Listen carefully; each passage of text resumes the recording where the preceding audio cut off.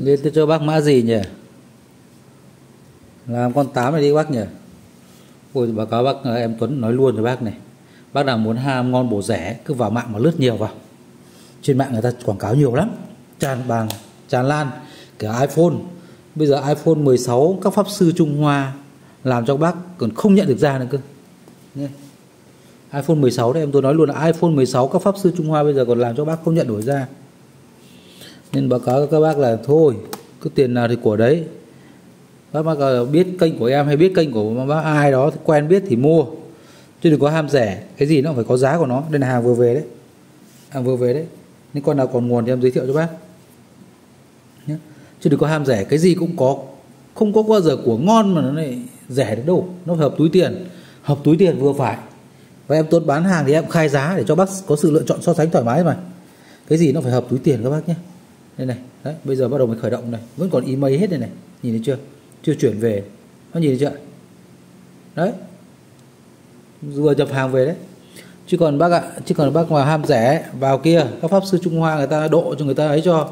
Ui chào ôi, bây giờ iPhone 16 ấy nhá, còn làm giả như thật, không phát hiện được. Đến thợ rồi còn loay hoay còn mãi. Đây này, nó nhìn này, chưa chuyển về tiếng Việt này, nó nhìn chưa? Đấy, nhiều con này còn chưa chuyển về tiếng Việt cho bác đấy. Ok chưa?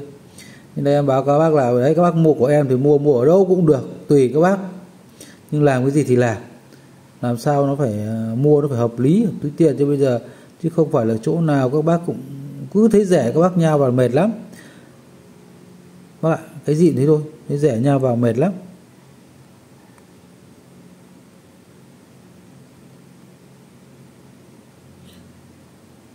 Đấy, đó là chuyển tiếng Việt cho bác này.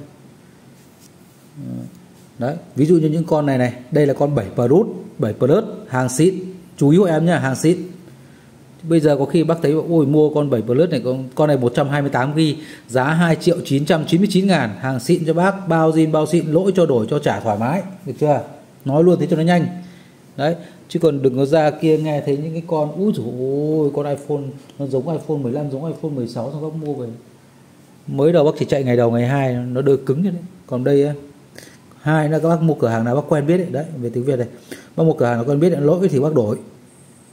Chứ bây giờ thế thôi, cái thời đại bán hàng công nghệ mà, bán hàng công nghệ bán trên mạng đi thì bán tràn lan, ai cũng bán, ai có thể bán hàng được nhé.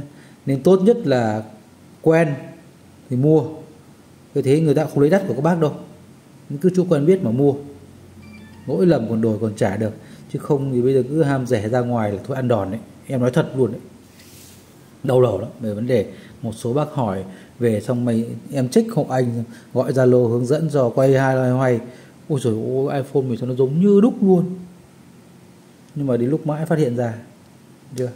Nên cái gì vậy thôi. Tại sao có nhiều điện thoại rẻ như vậy? Bởi vì họ nhập cả lô về, họ lắp ráp đấy bác ạ nha, họ lắp ráp chứ không phải iPhone chính hãng của đây của Mỹ nó làm đâu, tiêu chuẩn Mỹ đâu. Đấy, như con này nhá, em Tuấn giới thiệu cho bác này. Con này là con iPhone 7 Plus.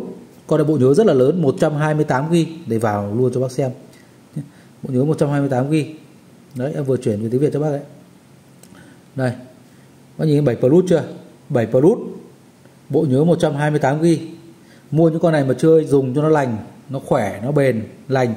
iPhone thì bền vô đối rồi. Mức giá thì phải nói là quá rẻ, 2.999.000. Các bác tham khảo giá toàn quốc cho em. Mà bác tham khảo giá thì bác phải biết là hàng đâu là hàng ngon, hàng chất lượng. Chứ còn bác tham khảo vào lại mấy cái chỗ mà lại hàng lại luộc pin rồi thôi luộc xong lại luộc đồ rồi xong lại hay lại bẻ khóa rồi xong lại hay lại dựng máy đấy, thì nói thế thôi. Em nói thật thì em bán hàng nhiều lúc chẳng nhẽ quay đây đi quay lại chửi khách, bởi vì nhiều bác ham hố quá xong quay lại hỏi mình ấy, có sao anh có nhiều người nói, sao thằng em anh nó chuyển cho anh con máy này nó bị thế này, nhưng thực tế là mình biết thừa bác mua bị lừa. Chết, xin lỗi nói những câu đấy vào đây nhiều lúc nó không hay, nó hợp lý nha. Nên các bác ạ, cứ chỗ nào cửa hàng nào mình tin cậy, mình mua hàng nhiều rồi mình theo thế thôi cho nó nhanh. Em cũng không phải bảo bác theo của em, nhưng bác phải nhìn cái kênh của em bán hàng ấy, của em bây giờ nó phải lên đến 10 mấy hay mấy chục nghìn video rồi, và cái kênh này của em nó bán hàng nó 10 mấy năm rồi. Do vậy mà em nói luôn như vậy cho nó nhanh. Thuận mua vừa bán, em bán khai giá 2.999.000, có màu đen và 1 và màu vàng là 2. cái em chưa lau đâu nhá, khi lau đi nó sẽ sáng bóng nhưng em chưa lau, bởi vì cái máy này em còn chưa chuyển mà bác nhìn đây, cái máy này còn chưa cài đặt vào cơ mà, đây này bây giờ bắt đầu mới vào này, đấy mới chọn này, đã chưa cài nên là cái đấy thì bác thông cảm, chưa dọn chưa lau lên luôn cho bác. Đấy cứ lên hộp này không về lại tiếp tục bán hàng bảo hành cho các bác luôn nhá, lỗi đổi luôn. Đấy con này là iPhone 7 Plus 128GB, bộ nhớ quá khủng chưa, giá 2.999.000.